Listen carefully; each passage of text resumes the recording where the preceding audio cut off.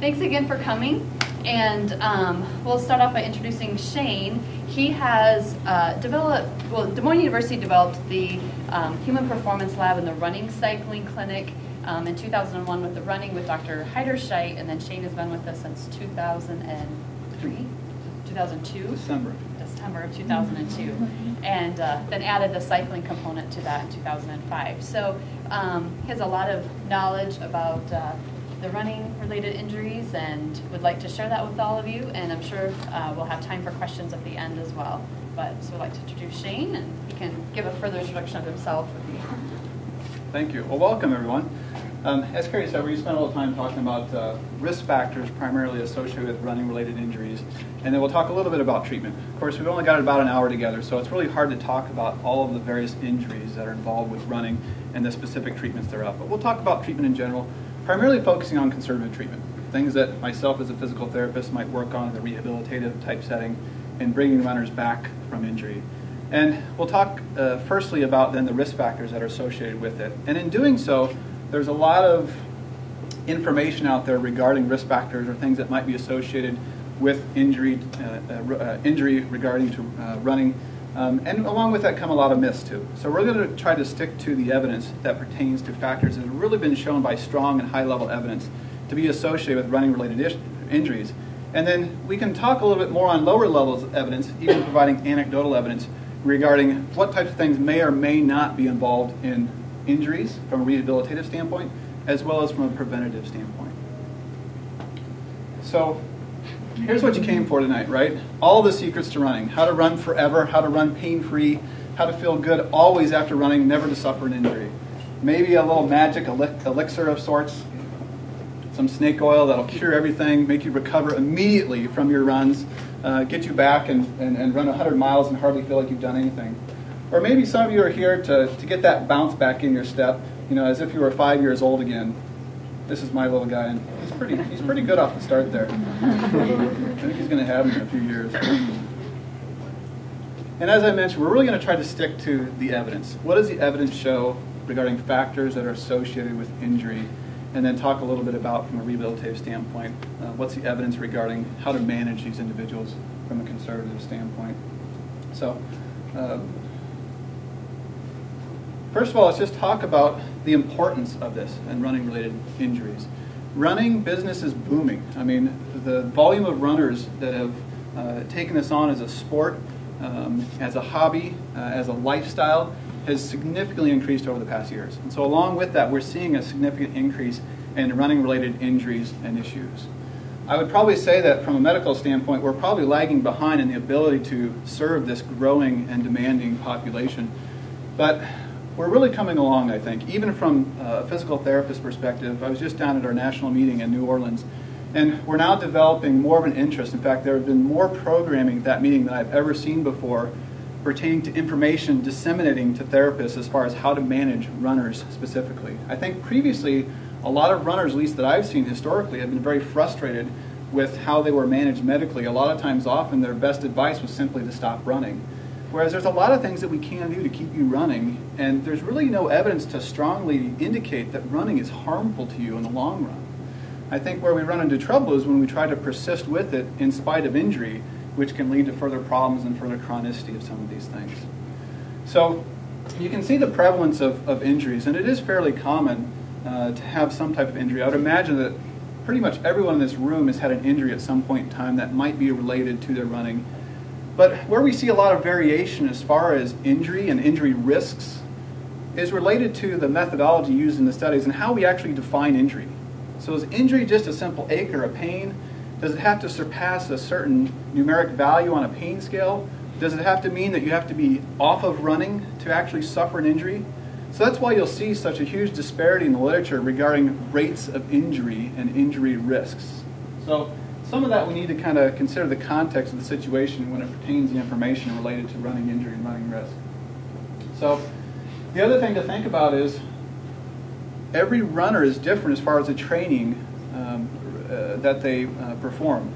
So some individuals may be fairly novice. Some individuals may be putting in lots and lots of miles. Okay, and so we'll talk about the injury risk that pertains to that. But sometimes these studies that look at injury risk it's important to look at, okay, are they novice runners? Are they experienced runners? Were they training for a fairly low mileage event or a very high mileage event? How many miles were they putting in? So all those factors seem to have an impact as far as what the injury risk or injury rate was within that investigation. So you can see that a large part of the injuries related to running are in the knee primarily. The lower extremity in general, so hip, ankle, and foot, and Achilles area. We do have some injuries that occur up in the hip and the pelvis, and a few that can be even up in the torso and the neck and the shoulder, but much less common. And the most common ones, as you can see there, patellofemoral pain is essentially pain of the front of your knee or around your kneecap. Okay, it's a fairly general type diagnosis. That's primarily the most common. Iliotibial band friction syndrome. I think everybody's heard about the iliotibial band. It gets a lot of notoriety in some regards. This is a disorder particularly that again involves the outside of the knee. Okay, the iliotibial band does go up around the hip, and there can be problems there, but the friction syndrome is primarily at the knee. And then if you look down to the knee meniscal injuries, again that involves the knee. So the top 5 injuries, 3 of those are in the knee, and that contributes to the large majority of injuries in that area. So we're going to go through each of these individually, and primarily focusing on the risk factors that have really been shown by the evidence to be strong contributors as far as injury risk. But one of the things to keep in mind is that oftentimes the etiology or how these injuries come about are often multifactorial. There's not always just one thing that contributes to injury. It wasn't just the surface that you were running on. It wasn't just your running shoe. It wasn't just your mechanics. There's oftentimes multiple things that contribute to injuries. And to me that's kind of exciting because this is a very complicated puzzle that you have to put together to figure out the issue. But when you do, it's very rewarding because it puts that individual back into a situation where they can do what they enjoy and what they love and what makes them who they are. So we're going to start with differing levels of evidence. So strong evidence is indicated by studies that have been done that are very high quality, very rigorous methodology. Okay? So you can have better confidence in the conclusions that are drawn from these studies. Okay? As we go down the line to the lower levels, there's just less confidence you can put in the results from that investigation. Doesn't mean it's worthless, but you also just need to take it into context of the situation. And I would also say that's true for some of these things that are very strongly known to cause risk.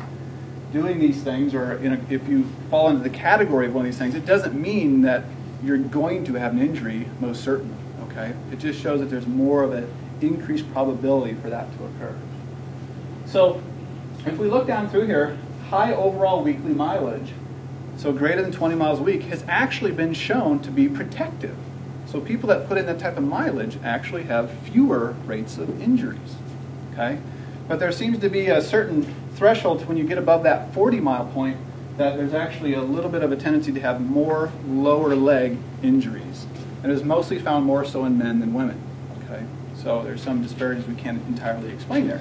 So I would chalk this up to, in some regard to the fact that there's a conditioning effect when you put in a certain amount of mileage. And oftentimes those people who run fewer mileage, as you'll see in some of these other examples here, they may run it irregularly. So they might run 10 miles one week, they might run 2 miles. They might have a very irregular training schedule, and that actually has been shown to be a higher rate of injury in those individuals who have this kind of unstable training volume. One of the biggest factors that contributes to running injury risk is a history of prior injury. And I think all of us would kind of think that makes sense. If you've had an injury, oftentimes most don't fully recover before they return to running, and they're more likely to suffer another injury. And so you'll see that kind of indicated there by that study by Taunton in 2003, that even 90% of individuals within that study indicated they hadn't really fully recovered when they returned to running. That potentially led to subsequent injuries. And then you can see some of the huge variation in the range there, from 65 to 300%. I mean, that comes down to the methodology we talked about previously. Okay. Some other factors. Pronation. Okay, pronation, again, one of those things that gets a lot of notoriety. But do notice that it's excessive pronation. Okay? Pronation in and of itself is a healthy component to how we walk and how we run. Okay? It's necessary. Okay? I see many individuals who don't have enough pronation, and that actually leads to some of their symptoms. Okay, so we're talking about excessive pronation here, has been shown. A high Q angle, of which I would argue that the two kind of go hand in hand. So the Q angle, as seen by the picture there, is the angle from a certain marker in your pelvis down to your knee, and then from your knee down the lower leg. Okay, and so individuals that are more knock-kneed have a higher Q angle. Okay, and individuals when you're knock-kneed, if you just do that to yourself, you'll find that you pronate, okay, and that you roll your arches in and down when you do that. So that's why the two kind of go hand in hand. A low arch or pronation kind of goes in concert with the Q angle, and we're seeing both of those factors actually related to slightly increases in injury risk. Okay? And again, as we're talking about injury risk, we're really just talking about many injuries in general. I'm not pinning this down to one specific injury. Some of these studies have identified that, but we're just talking about risk in general. So the other thing that's been shown by fairly strong evidence is weight. Okay? Most of these are kind of tibial stress, which is thought to be more of an impact injury. So this is like a shin splint or a stress fracture of the lower leg, as well as spinal injuries are 2 to 4 times likely when the BMI is above 21 kilograms per meter squared, which, just for your reference, I'm about 175 pounds, 6'2". My BMI is about 22.5. Okay, so this is not really big people that we're talking about here. Overweight individuals, the cutoff there is around 25, and obese is around 30. Okay, so this doesn't mean you have to be really, really big, although there is some increasing incidence, the larger you are. Some of that, again, I would probably argue comes down to a training factor. So there's more than one factor that goes into potentially increased incidence related to your weight, your BMI. So when it comes to pronation, this is just kind of a study just to show kind of the differences, and the cutoff of the pronation here you can see is the black line right through the middle. And this was 47 elite female athletes, elite female runners. And there's only a few injuries that were tracked here, the shin splints and the tendinitis, which are most likely and most commonly kind of associated with the pronation effect, although it can cause many other things. And you can see on the right are people that have less pronation. So these are people with higher arches in general. On the left are individuals with lower arches. And so you can see out of the 8 individuals that were injured, almost all of them were kind of on the lower end. Okay? But it doesn't mean on the higher end you don't have injuries as well that are related to this. Okay? And like I said, I definitely, from a clinical standpoint, do see individuals that have high arches that actually need a little more pronation. So pronation isn't all that bad, but when it's excessive, it can be a factor. So now we're getting to the things that we put less confidence in. There's weaker evidence for the fact that hip abductors, so the muscles on the sides of your hip, they're the ones that when you take a step, they lift your pelvis and keep it level without letting it drop down, which oftentimes pushes your knee in on the leg that you're on. Okay?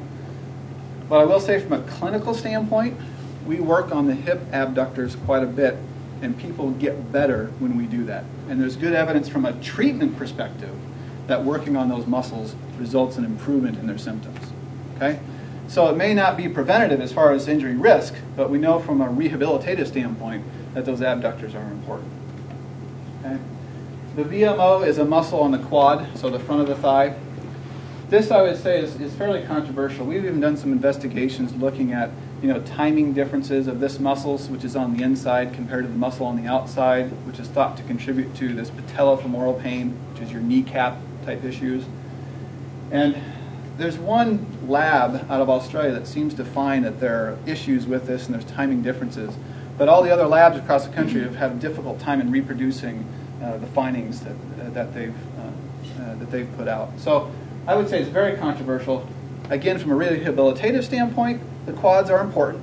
When we land, when we run and we land, those quads help to absorb the shock, help to control the knee as it bends, and they are important muscles. So it's something I think we definitely should take care of, but there's nothing really to say really confidently that it's going to prevent you from having an injury per se if you worked on it ahead of time. And then we talk about some of the other alignment things that we look at clinically. So static means essentially is we look at it with you not moving. Okay. One of the things that's important to consider as a clinician who's assessing individuals who are running in any other movement-related sport, typically their issues are related to their movement. Okay, so if we only look at the individual when they're not moving, we can sometimes miss the picture as far as what might be going on. So that's why, in some regards, some of these static things that we look at may not necessarily correlate to how they're moving, because that might change when they are moving. So things like rotation of the thigh, your pelvis being unlevel, which some of that could be from a leg length discrepancy, which, as you can see there, may not be that big of a deal, but sometimes it can be. But one thing to understand is we're not perfectly symmetrical beings. So when we look at things structurally like that and focus really on alignment, there's many other things that come into play that can contribute to injury, that if we put all of our money on that, we could be missing the picture. The human body in and of itself is a very complicated entity, which again makes diagnosing and treating some of these injuries more complicated, but also in the same while pretty exciting, because the body has the capacity to do so many things differently, and it can adapt to more than just structural things, okay? And it can make accommodations in different ways, which may not have result in potential for injury. And then, somewhat surprising, but some would put impact peaks a little bit higher up as far as the evidence. But I'll show you here in just a minute. There's some evidence that kind of refutes this, and it's not completely consistent that actually landing hard or having high impact peaks transmitting through your body relates to injury. Although, again, I would argue that in some contexts, when we treat individuals and we reduce that, they do and they can get better. So this just kind of shows an interesting study by Nigg in 2001, and you may have run across this name. I know right now with the barefoot running popularity, it seems like I see his name in a lot of the articles that are being quoted recently. He's done a lot of great work looking at the ankle and foot, particularly in runners, as well as some other things relating to injury risk. But in this study, they looked at impact peaks. So they looked at when an individual lands, okay, what is the force that impacts the body as a result of the foot hitting the ground, okay? So the graph on the left is the peak, okay? So when your foot hits the ground, what's the highest peak of that impact related to your body hitting the ground? And you can see there that the injury frequency is on the y-axis, so going up and down. And you can see that the individual that had the highest injury were the individuals that had the lowest peaks, okay? Which doesn't make sense, right? Those are the people that had the lowest impact, okay? So remember, the human body is pretty amazing. There's more that the body can do to kind of dissipate these forces that may not necessarily relate to injury, okay? So simply just looking at impact peaks isn't the whole picture. We need to consider other factors that contribute. The similar trend is noted if you look at the graph on the right, which now is not just looking at peak. Another thing that's commonly thought to be problematic is not just how high does the peak get, but how fast you get to the peak, okay? So do you load up to that rate pretty slowly, or do you load up to there really fast? And the thought is a lot of times when you load it really fast, that's going to be more problematic. And again, as you see there, those who have a higher loading rate, okay, well, in this case, I'm sorry, in this case we do see those with a higher loading rate actually had reduced frequency of injury, okay? So what I'm getting at is loading rate may be a little bit more of a factor that might make sense rather than just pure impacts in general. Okay, so sorry about the confusion there. So high impacts didn't necessarily seem to be related to injury, but maybe the speed, okay, to get that impact is more contributory. Okay, so now we're getting some things that are inconclusive. And these are things that it seems like, from what I see in some of the literature, magazines and journals, and kind of discussed as well. Welcome, guys.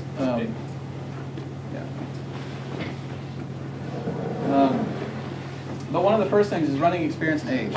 Okay, so we're seeing some studies that some will find fewer injury risk in those who are more running experience, but we also see some that are fairly high quality that find that it doesn't seem to make that much of a difference, and we see equivalent levels of injury in those who are experienced runners versus those who are novice runners. Age as well. So again, this kind of refutes the phenomena or what you commonly hear that if you run over time and time, they're going to have a higher injury risk, and of course over time you're going to get older, so we would expect the injury rate to increase as you age, but we don't necessarily see that with the studies right now. We see some studies that show that, some studies that don't. Okay, so we're really not sure as far as that association.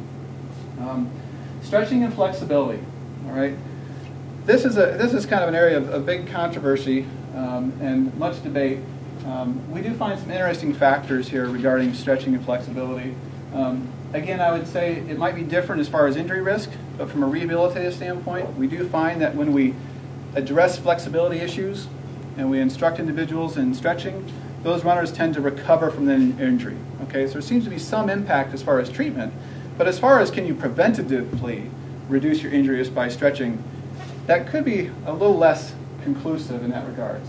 But some of the studies there, as I pointed out here, kind of indicate that those who might be more flexible or less flexible might be the ones that are having higher risk. And those who are kind of average flexibility kind of have lower risk. And so in the end, it's kind of a wash. Okay, they kind of cancel each other out. So you're really finding that flexibility doesn't seem to make a difference. But if you're on either end of the spectrum, if you're overly flexible or underly flexible, that may contribute more so. Okay, so I think if we were to break that down into subgroups and look at injury risk in those people who are much less flexible in general and identify that beforehand, we might have different results as far as a preventative risk of those who might be less flexible. Okay, but we've yet to show that. Train is another one, and I'll show you a few graphs about this. Oftentimes people say they feel better when they run on grass or softer surfaces, and hitting the pavement makes them hurt more. But we'll show you some interesting things, again, that demonstrates the complexity of the human body and how it can actually respond differently regardless of the terrain. Footwear, we'll talk about that a little bit as well. And then another thing that I think is an interesting area that hopefully we'll see some more literature about this is the functional movement screen. So I've already talked about the limitations regarding assessing runners from a static posture, so looking at them when they're not moving, when their function is actually running in a movement-related function. The functional movement screen is a clinical examination that is based upon movement, okay? And it's a series of 7 different tests that can be graded based on your quality of movement. And there have been some studies that have identified that there are higher risk when you get a score of 14 or below. This functional movement screen was first actually studied on professional football players, and it showed with pretty high accuracy that it could predict those individuals who were going to have an injury that season. And we're starting to see this pan out now in other populations. And it's, again, around that 14. So for the football players, it was 14 as well. The study, I don't have the reference quoted here, but the more recent one looked at female college athletes in volleyball, basketball. There's one more sport I can't remember off the top of my head. But again, it kind of showed the way it played out. Less than 14, those individuals had a higher risk of injury. Okay? So there's some potential here from which we can go out to high schools and running stores and elsewhere and use this functional movement screen to kind of identify issues in runners and educate them on how to improve their movement quality in a manner that might reduce their running injury risk. Okay? But again, yet to be done, still inconclusive on that at this point in time. So this was an interesting study done by Dixon, and what they looked at is what is the effect of runners on running surface. Now, they didn't have a huge sample. They only had 6 subjects here, but it does kind of point out the variability between runners. Every runner is not the same from the next, and that's why we need to look at every runner as an individual and not put everyone together and say, okay, these are the things that we always need to do across the board. Okay?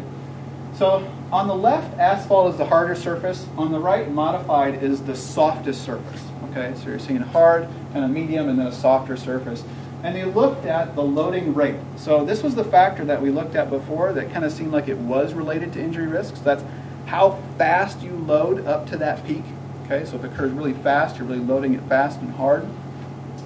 And as you can see, what you would think is if the running surface decreased that peak, and if that peak relates to injury risk, we would see then that the peaks would be lower as you went to the right.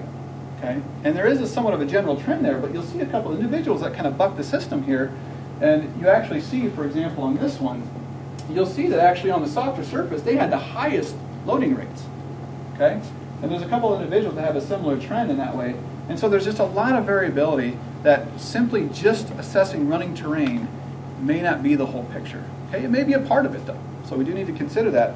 But we can't say at this point in time, you know what, everybody should always run on softer surfaces. Okay? The body has an amazing ability to adapt and to make accommodations that can account for that. And in some individuals, it actually reduces their loading rate, okay, on a harder surface.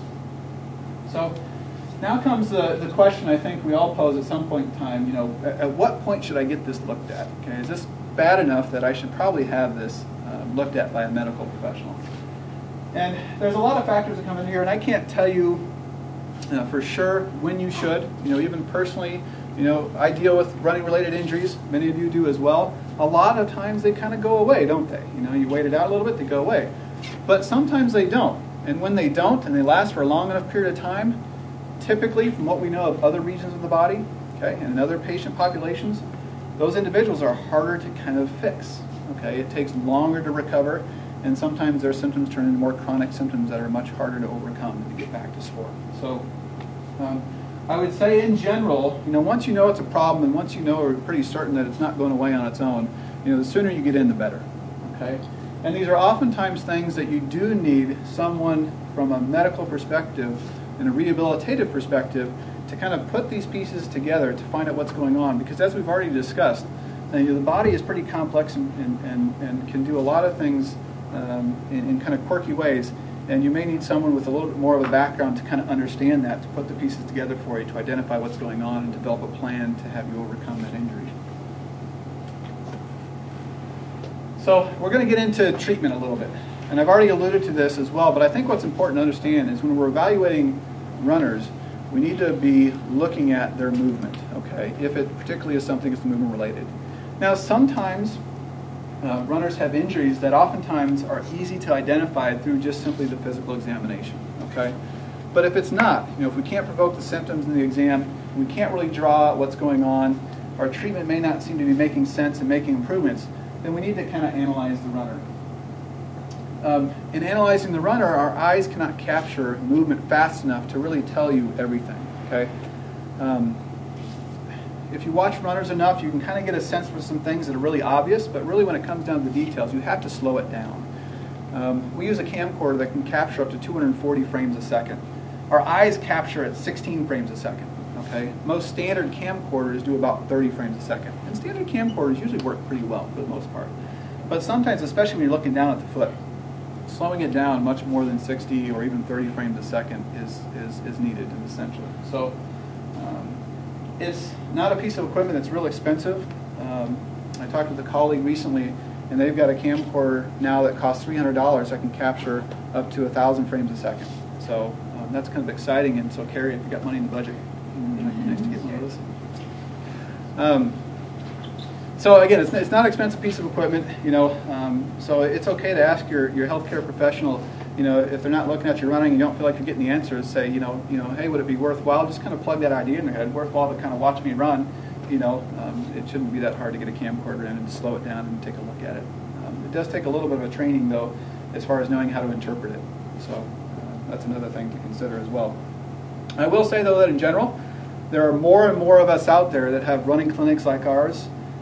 Individuals who have experience, whether it be personal as well as just professional, in treating runners. Okay, so if you're finding that your healthcare professional doesn't seem to relate, there are individuals that are out there and who can serve you in the manner that you require.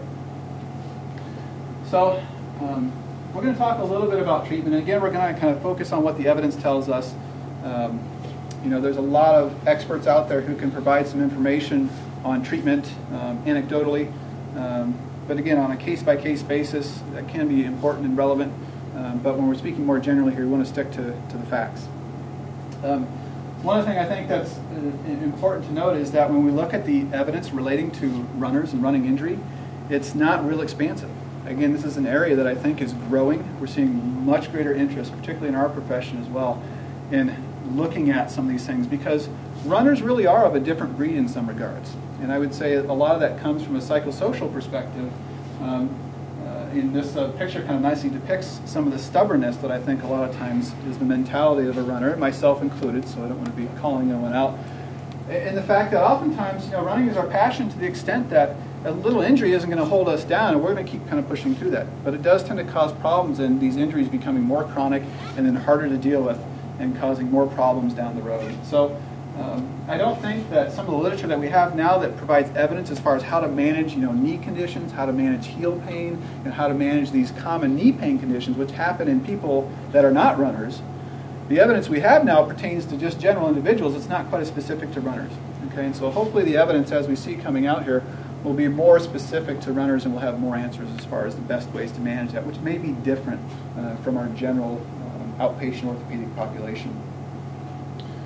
So again, we're going to talk pretty generally about treatment, and particularly I'm going to talk from my expertise, which is from a rehabilitative standpoint, from a physical therapy standpoint. But I would argue that I think running and a lot of these movement-related disorders are very appropriate for PT because movement is kind of our expertise.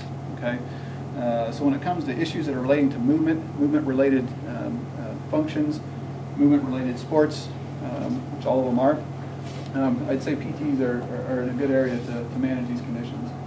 But first of all, if we're seeing an individual straight off the street, it's important to rule out medical conditions. Okay, if there's other things going on from a cardiovascular perspective, even considering some other factors, such as the female triad, which considers some nutritional deficits as well as some bone-related deficits. Those are things that we need to get them in the appropriate healthcare provider's door so they can have that further examined and managed from a more medical standpoint. Generally speaking, oftentimes when we manage conditions, we use this EDUARC model. And this stands for education first. Okay? So when we see an injury, especially if it's fairly fresh, educate the individual about the injury, what's going on, what might have contributed to that injury. And then we unload the area. Okay? So oftentimes we have to take the stress off a little bit in some way, shape, or form. And we'll talk about some of the ways in which we can do that. And yes, sometimes that does mean rest, but no, not always. So it just kind of depends on how severe, kind of what stage you are in the injury, and how much running is affecting that and its ability to recover. Okay? And then from there we start to reload. So as we work on the individual and we get them to a point to where they can start to tolerate running again, we start to reload things gradually. And gradually is very important from that perspective because oftentimes problems recur because we don't condition the body after that period of rest. Okay? We take 3 months off, all my pain's gone, I go back to running 20 miles a week that next week. And then all of a sudden the pain's back and I'm not sure why. So some of that's just the fact that, okay, your body wasn't conditioned for 20 miles because it had 3 months off, but if we started a little bit slower, it would have built itself back up to that point, and maybe that injury wouldn't have come back. So the tools and the things that we use, exercise is a big part of what we do. So we've talked about some of the risk factors, and not all of them really relate to these things such as strengthening and these things such as flexibility. But again, when you look at the evidence as far as treating conditions, those interventions are successful. Exercise is a very successful intervention in recovering from injury, okay? As well as even preventing recurrence of injury, I would argue as well. There's some very good studies on the low back particularly that demonstrate that when you strengthen around that core, there's much lower rates of recurrence. Okay? Another thing we do is we use our hands. Okay? So physical therapists are skilled in using our hands to manipulate, to mobilize, to work on tissues, joints, even the neurodynamic components which can contribute to injuries and pain. And some of this requires instrumentation, some of this requires our hands. Okay? And so kind of working on those tissues that have been injured, finding what stage you're in, and bringing them back to a state to which we can load them again with running and get you back to the sport. Modalities, fairly controversial this time, but for the most part it's really kind of falling out of favor as far as if this really is contributing to overall improvement. When I talk about modalities, I'm not talking about ice. Ice is pretty important. When you're injured, use ice, and that's a fairly good piece of advice. But we're talking about use of ultrasound, iontophoresis, which is using an electric current to kind of push an anti-inflammatory into the area. And in some cases, maybe on an elite athlete level or kind of in a training room, some of those modalities, they may give a little edge, and some of that actually might be more the placebo effect than anything. So there may be some situations where that might be appropriate, but really all in all, most of the studies that have looked at adding a modality on top of the traditional treatment, which is manual therapy and exercise, it doesn't seem to add that much more. Okay, the patients seem to still get better without it. So, would you rather spend your time, rubbing a magic wand or putting a patch on, or can you make better use of your time using your hands or doing the exercise and committing to those types of things? So, the other thing, and we'll show some examples of this, is retraining. Okay, oftentimes when you kind of correct the dysfunction in the tissues, okay, you allow them to heal. And you kind of teach them how to maybe move differently if you identified some issues in their movement patterns. And you just kind of place that person back on the track and they can run just fine and they don't have problems. Sometimes, though, we need to do some retraining as far as, okay, well, everything seems to work fine outside of when you run, but when you run, we're still seeing some things that are potentially contributing to these issues. And so sometimes we have to work within the context of running to retrain that individual. And we'll show you some ways in which we can do that. And the other thing that's very important, I already alluded to, is the return to running program. And it has to be very gradual, and it has to be appropriate based upon your level of prior training, how long you were out, as well as kind of the nature of the injury as well. So there's a lot of factors that go into there. But I will say that typically starting slower and working up gradually is usually better. And where most people run into problems is trying to get back into things too soon. So if you don't have a particular event that you're really getting up to and it's just kind of getting back into it, do it much slower than you normally would. Okay, and you're usually going to be better off. And then we'll talk a little bit about shoe recommendations. This kind of gets pretty anecdotal, but there's some evidence to steer us in the right direction as far as who's going to benefit from these types of things. So I won't spend a whole lot of time about this, but to me this is kind of some exciting work that's coming out of the East Coast here, where they're looking at just taking people with pain and they do the examination. They really don't do any treatment. They just put them on the treadmill and they look at their mechanics and they make them correct their mechanics. Okay? So in this case, what they're doing is they're using 3D motion analysis. So you heard Carrie kind of mention our Human Performance Lab. Our Human Performance Lab is a three-dimensional motion analysis laboratory. So essentially, through the markers, you can see the precise angles that each joint moves, and you can calculate the graphs in degrees, okay, across that movement. Okay? So the graphs that we get essentially look like this, and this is when the heel first hits the ground. This is when the foot comes off the ground. Okay? In this case, it's the hip. So as soon as the hip lands, it goes through movement. It rotates outward, rotates inward, then rotates back outward again. And you can see that graphed on here. And what they did, to me this picture isn't quite as clear because actually they took it from an angle which actually introduces some error. But anyway, in this case, they claim the individual, their knee was kind of going in. Okay, so their thigh was rotating into what we call internal rotation. And so what they did is they trained them and they had them watch that graph. And every time they ran, they had to move their line to meet a goal that was set for them to rotate their thigh out. And then actually in this case, this is an individual with knee pain, okay, one of the highest categories we saw of injury. And this individual did recover simply by doing this retraining, and they gave him this feedback, which they tapered over time. So they watched the screen a lot at first, and they said, okay, here's your line. The solid line is pre, the dotted line is post. So they said, okay, here's where you are now. Here's where I want you to be. Every time you run, you have to move your body such that you end up on that line. And then they decreased that feedback over time. So they took it away from them, they gave it back, they took it away, so that eventually they learned and they retained it. And actually months after, when they followed up, they had actually maintained this shift from that retraining. Okay, so it's kind of a different approach to running. To running rehabilitation, that I think is exciting. We still need much more investigation on it. The other thing that we need is there are very few labs or very few clinics that have motion analysis labs. So do we really need all this high technology to accomplish this? Or maybe can we use something a little bit simpler like a mirror? Okay, and we're starting to find out, again, out of the same lab, that you can do that. So oftentimes you can take the runner and just put them in front of a mirror and say, hey, do you see your knee going in on that side? Well, let's keep them apart a little bit more, or don't let your feet roll in a little more, or you can give them some cues, and they can learn just by simply watching themselves in the mirror. So this was something that was recently presented at a meeting I just spoke about just a month ago. And it did show that, interesting here, they actually assessed their cue angle. So we talked about that before already. That was kind of shown to be a risk of injury. And they actually showed that by just simply using a mirror, using the same type of feedback, and pulling it away, that they could actually reduce this cue angle. And again, the individuals got better. And it uses something that's simple that can be performed in any rehabilitative clinic. Another thing that I use quite a bit, actually, based on some recent information out of a lab in Wisconsin, is simply just looking at step rate. Okay, so when we run at a certain rate. Okay, typically it's between 145 to 160 steps per minute. Some would say ideal is around 180. So you can imagine if you take fewer steps when you're running, you're likely taking a little bit longer strides and steps. And when you increase that step rate and take fewer steps, okay, your turnover is a lot faster, your feet are kind of coming in closer to you.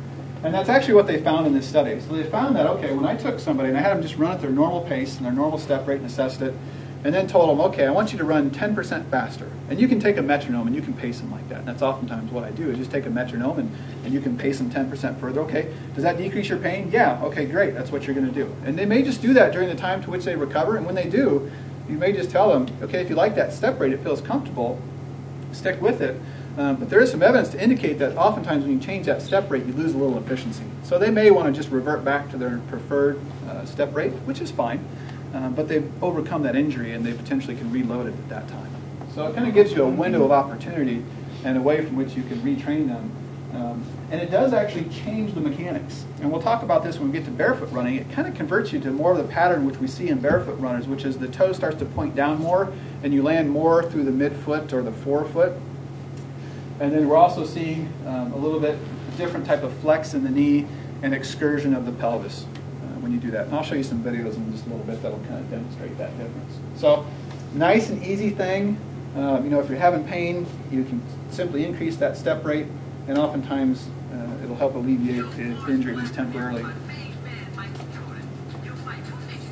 Does anybody remember these commercials? Hopefully I'm not dating myself too much.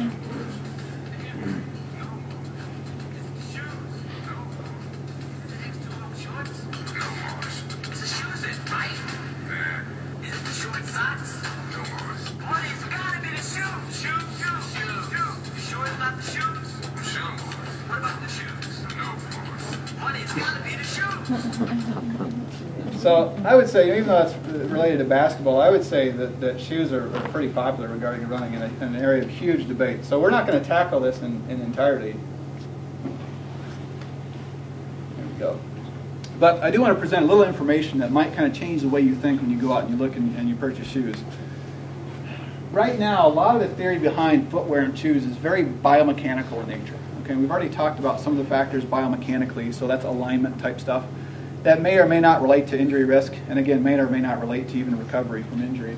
But really, our shoes are kind of based on that. So you'll see this is from a shoe manufacturer that kind of says, okay, you need a cushion shoe if you've got this high arch, you need a stability shoe if you're kind of somewhere in the middle, and then you need this motion control shoe if you're one of those flat-footed, pronator type persons. That's really, really bad, right? But interestingly, when we look at a study that looked at taking these three different types of footwear and really trying to pan it, okay, does it really make a difference? If we put someone that has a high arch and a high arch shoe, are they going to have fewer injuries, right? Because that's what we would think. And if we put someone with a really low arch in a shoe for a high arch, oh, that's asking for trouble, right? But when we look at basically how the study was designed is they took individuals who were training for an event and they followed them over 13 weeks. But at the beginning, they took them and they measured their foot structure and they put them into those categories. Okay, you've got a high arch, you've got a neutral foot, and then you've got a low arch. But then what they did is they gave them a random shoe. Okay, so some people with a high arch got a motion control shoe, some of them got a shoe made for a high arch, and some of them got kind of more of the stability shoe. And then vice versa for all the other categories. So what they ended up with is they ended up with some individuals that seemed matched to the shoe condition and some individuals that weren't matched at all. And so when we look at the results, one of the general trends at first that we see is that overall there seem to be more injuries regardless of their foot type in the motion control shoe. Okay, so a motion control shoe is a much stiffer and kind of a straighter last, a straighter shoe. And so potentially this could allude to some of the things we pointed about as far as impact, that maybe they might have a little more impact. We don't know that, but it does seem though that when they're in that stiffer, more motion control shoe, regardless of your foot type, even if you are somebody who is flat-footed, who's supposed to be in that shoe, right? You can see that people that were highly pronated, that had the motion control shoe, all of them had an injury. Okay? Whereas if they had a flat foot, and they were put into, and we're still looking at this one here, and they were put into a shoe that's a neutral shoe, so that's a shoe that's made for somebody with a high arch, so they got a flat foot, but they're put in a shoe for a high arch, they even had fewer injuries though. So that doesn't make sense, right? So money, I don't know if it's all about the shoes, okay? So, and maybe we don't need to use this biomechanical model. There's other things that we need to consider when it comes to, wearing a shoe. And the general consensus, in the individuals that I work with, and this is, again, fairly anecdotal, and we need more studies about this. I usually tend to provide the advice of kind of finding a good running store where they'll kind of look at you and they'll fit you with shoes, and they've got lots of shoes there. Try on ones, within a few categories of what you are. So you've got a neutral foot. I'd probably push you towards a stability or maybe a cushion shoe, and just try a bunch of them on and go with which one feels the most comfortable. I know that seems very unscientific, but it seems to be what makes the most sense at this point in time, and just anecdotally what we seem to have the most success with. Okay? And if you can at all, kind of maybe steer away from some of those motion control shoes that are really rigid. But having said that, again, if you're in that category where maybe you are flat-footed and you try on that motion control shoe and it does feel the best for you, it still might be a consideration. So it's not absolute by any means. Okay. We're going to kind of brush through this a little bit, but I think there's some interesting things to consider regarding shoes and looking at some of the different trends here. Barefoot running, minimalistic shoes, which are ultra-flexible shoes. And having said that, I think this is another interesting thing that kind of challenges our common and current paradigm when it comes to treatment, as well as just even shoe selection. So many people, I'm sure there are a few people in here, 17% or so, that have had pain on the bottom of their foot around their heel. Okay. Oftentimes, when you have pain like that, the common solution and strategy at first is oftentimes to support it. Okay, so we might tape it, which again I would say is appropriate, and we might tell you, okay, you need more of a stability shoe, you need something with a little more motion control. Well, this study actually looked at that, and they said, well, let's take these people with heel pain, let's give them the same exercise program, let's give them a rehab program that typically therapists do. Each of them gets that rehab program, but in one group, we're going to have them start their running again in an ultra flexible shoe. Okay, so this is one with very little support, thought to maybe increase the use of the bottom of the foot and the foot intrinsics. And the other group, we're going to give them those stability and those neutral type shoes. We're going to kind of give them shoes that maybe might fit best for them, based on their foot type, and kind of staying away from those motion control shoes. And what they found is they did follow-ups then as far as their pain, so their heel pain. How did it do at the midpoint, which is 6 weeks, and at the end of the study, which is 12 weeks? And they actually found that individuals in the ultra-flexible shoe, so the one with less support, less stability, they actually got better faster. Okay? There were significant differences at those two time frames, 6 weeks and 12 weeks. In the end, there really wasn't a difference between the groups statistically, but as you can see there's still that trend to where the individuals in that ultra-flexible shoe did a little bit better. Okay? So maybe it's not all about having that stability when you have heel pain. And I'm going to come down, I'm just going to touch on this one real quick because I think it does apply along the lines here, and then we'll come back to the barefoot stuff. But the same kind of applies to orthosis. What this study did is it kind of looked at, again, individuals with heel pain and put them into a few different selections that are commonly done. They put them in just a category where they didn't receive any type of orthotic. They took some and they just gave them a little gel insert, like shown here on the picture. Other individuals got a custom orthotic. So these are the $200-300 orthotics that are fit by a podiatrist. Therapists will do that as well too. Custom to that individual. They put a rubber insert and then a felt insert as well. And what they tended to find out that actually if you look at the custom, their response was the lowest out of all of them. So based on alignment issues and this orthotic, this support type theory, it didn't seem to pan out that actually you could just take something off the shelf, you could actually just take a little cushion, and those actually people responded better to just doing that. Okay? So again, it may not all be about biomechanics. It's a part of it, but we need to consider other things when we're managing running injuries, and I would even argue foot and ankle injuries in general. Kind of a pragmatic approach to assessing if somebody needs an orthotic is to utilize some taping first.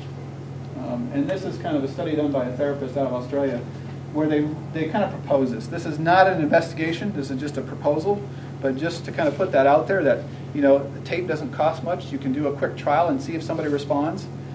I tend to use this, and it tends to be quite successful oftentimes. Sometimes we get to the point to where if we just tape them for a little while, a week or so, they can kind of overcome that initial phase where we need to unload it, and we can start loading it again, and we don't need that orthotic or anything else at that time. Okay? Some things take a little bit longer, and it kind of becomes cumbersome taking them all the time, so we might consider an orthotic at that point for more of a long-term solution. But I think one thing to understand is taping, in my opinion, and orthotics are fairly short-term solutions for most. Okay? There are some individuals that need those long-term, but a lot of times, if you can, restore yourself to kind of the foot's natural mechanics, natural function, you can potentially not have to require those indefinitely. Okay, so is anybody interested in going over the barefoot stuff? We can breeze through this if you're not, but yeah, okay. And we're still going to breeze through it a little bit anyway, but So there's a huge trend as far as barefoot running, and there's a lot that we don't know, but it sparked enough interest that we're starting to see some evidence and some research coming out. So partial collaboration out of this lab we talked about out east, and Lieberman et al. Here came out just last year in January. Looked at now, what are the differences in people that run barefoot? And we're talking not just about somebody in the States that just started running barefoot. We're talking about people that are habitually not wearing shoes, running and playing in the dirt and doing things constantly not wearing shoes, and comparing them to individuals within the same culture that do wear shoes, and looking at both of them, both with shoes on, with shoes off. Okay, and what we find here is that it does change your mechanics, and it makes sense. When you run with shoes on, you tend to land more on your heel. Okay. About 80% of runners tend to have more of a rear foot strike pattern anyway, and that's normal. We could talk about this from an anthropological perspective, that potentially, footwear is what's contributed to our current patterns of movement to some degree, and even more shod societies is contributing to this as well. But what we do see is you tend to land more on your heel. And then we see this, what we call a transient heel strike. There's more of a kind of a spike, kind of that loading rate is a little bit higher right at first because our foot is landing out in front of our body more. Okay, so there's more of a spike, more of a peak there. Whereas when you're barefoot, you tend to land more on your toes to kind of absorb that shock. If you've ever run barefoot and you land on your heels, it's not very comfortable. Okay, so you tend to adapt. You tend to bring your feet underneath your body more and land more on your forefoot. So there is a definite change in your mechanics. And if you remember when we talked about step rate modification, that's similar to what the change that it made. It made you point your foot more, bring your foot underneath of your body more, and land more on the balls of your feet when you actually increase the step rate. And it doesn't have to be much. We increased it by 10% in that study. So these are actually the samples. These are available online from this study. Okay, so these are the individuals. The individual on the left you can see in kind of a bad shadow, but you see landing on the forefoot. The individual on the right landing on the heel. And I'll play this back again, and we'll stop it at the point of strike, and you'll see the landing of the foot underneath of the body more so. On the one on the left, and then definitely landing on the heel. Stop there. Okay. So you can see where the foot is relative to the body here. And runners with shoes, okay? And you can see that when they're not wearing shoes, pointing down, the foot is much more underneath your base of support, okay, or your center of gravity. Okay. Now, there's a lot of questions to be had. So it does change your mechanics. I think we're pretty certain of that. There's a few studies that have alluded to the fact, actually very few, that maybe it could be preventative, but we don't know that at all. You can't even make that assumption at this point in time. So we still don't know that. We need to kind of assess that. I think the big thing that we're dealing with right now is with people making this conversion. Obviously, there's some people that make that conversion and do pretty well. There's some people that really get hurt doing this. So we don't know yet what factors predict positive response to making this transition. So how can we take people off the street and know, okay, based on your characteristics, you're going to do well when you convert to going barefoot if you so desire, versus, you know what, you're looking for trouble if you do this. So we don't know those factors yet. It would be interesting to know and to identify. And then what are the parameters for transition? So how fast can you load and stay injury-free? So I think we're kind of close on time here. So what we're going to do is we're just going to go to the end here and then open it up to questions. But in general, I think what I'd like to point out is there are a few factors that we've shown that have been associated with risk for suffering a running-related injury. Okay, there are many things that we don't know yet, and the other thing to consider is that oftentimes running-related injuries are multifactorial. Okay, so you've got to be able to look at the picture. Oftentimes, you do need a clinician specializing in this to help you out to kind of put those pieces together to identify what's going on and develop a plan for how you can recover from this and kind of get back to running. But I would say more often than not, the solution is that you will be able to overcome that, especially the sooner you get in and the more frequently, or the sooner you get in and get it taken care of rather than dealing with it for a longer period of time. And it does take a unique examination that is different for people that suffer injuries that are not as movement related. Okay, so we need to look at the runner as a runner versus just someone coming in with knee pain. Okay, we need to look at them specific and do examination procedures that are specific to that one of the more important things, I would say, is the analysis, the video, or even the movement type screening analysis, and watching them move and seeing how the quality of their movement and how it might relate to their pain and their function. And then, of course, we need to consider your recovery status. I briefly put up there my return to running schedule. It's very gradual, includes some walking and jogging together, and gradually put that person back into the function so that this injury doesn't come back and we can prevent future recurrences. So thanks for your attention. I'll answer any questions that you might have at this point.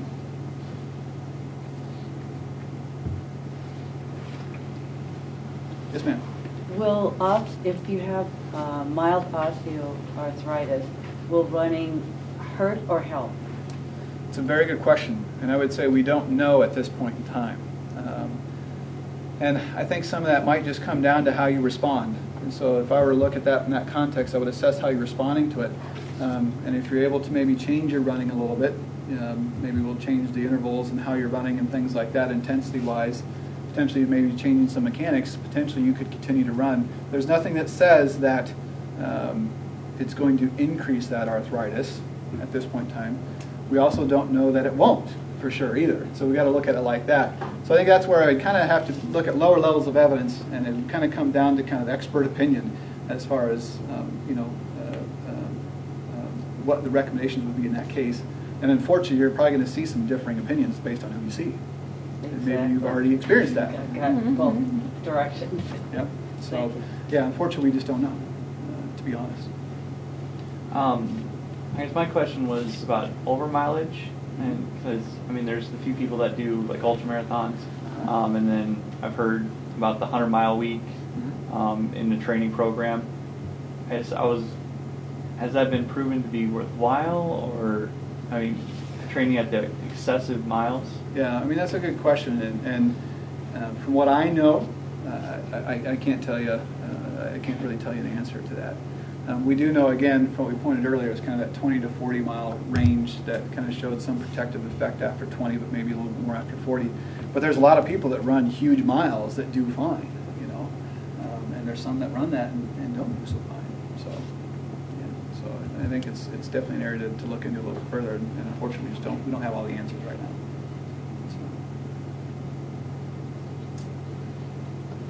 If you had to hazard a guess to the resurgence in running, what would you attribute it to? That is a good question, and there's a lot of theories out there. Some of the things you'll hear might be related to even stress. For a lot of individuals, exercise is related to stress. So sometimes you'll see this surgence of running, based upon what's going on in the time in that culture, and some people have made some associations with that. So there could be some cultural factors, socio-culture that relates to that. Say economic times where people are stressed and maybe can't afford to exercise in means which cost money. Running is pretty simple. It's pretty easy. You pretty much put your shoes on and you go, and it's pretty cost effective. It's efficient, and you get a lot of bang for your buck. Your time management purposes. So I think that contributes to a lot of it as well. Potentially maybe even the increasing awareness of health and wellness, maybe contributing to some regards. People know they need to do something, and again, it's an easy form of exercise for most to kind of get started in, but it's inexpensive. And many of you may have some theories on that too that would be equally important. Is it possible for a person to use their own proprioceptors in their foot to be aware of their pronation or overpronation and change it? Yeah, that's a good comment, and some of these proponents of the barefoot running, that's kind of what they're relating that to in some regards. That when you put this foot in the shoe, it kind of gets lazy in there a little bit, and so it may be doing some things adversely that might be related to the injury, and then taking that off or putting less between you and the surface allows that to function a little bit better. But nothing really for certain at this point that I'm aware of that kind of can really support that with great confidence. But there may be something to that there. Yes, sir. What about running with a rod or a pin in your leg? Is that a bad thing? That makes it more challenging, doesn't it? Yeah. So it really comes down to the context of where it is and why it was there. So what was the injury? I'm trying to think here. I can't recall many patients that I've had. Actually, I can think of one actually right now recently that does have some hardware, and that individual seems to do just fine. So again, I can't tell you with confidence, but I do know some. Again, that one example, which individual is fine. So it really depends on the context. And I would say it comes down to, did that rod affect how you function and how you move? Which oftentimes it can and does. Okay, so you may have to make some accommodations in your running related to that. But again, there's more things even from a medical standpoint that we need to make sure it's going to tolerate those impacts. So, because there is quite a bit more impact related with running relative to your body weight than normal things we do on a daily basis. So, anything else? Got my email there. Feel free to contact me if you have questions. We've got some brochures and cards up front, so feel free to pick those up if something pops in your head later on. But I appreciate your attention. Hopefully you found some useful information here.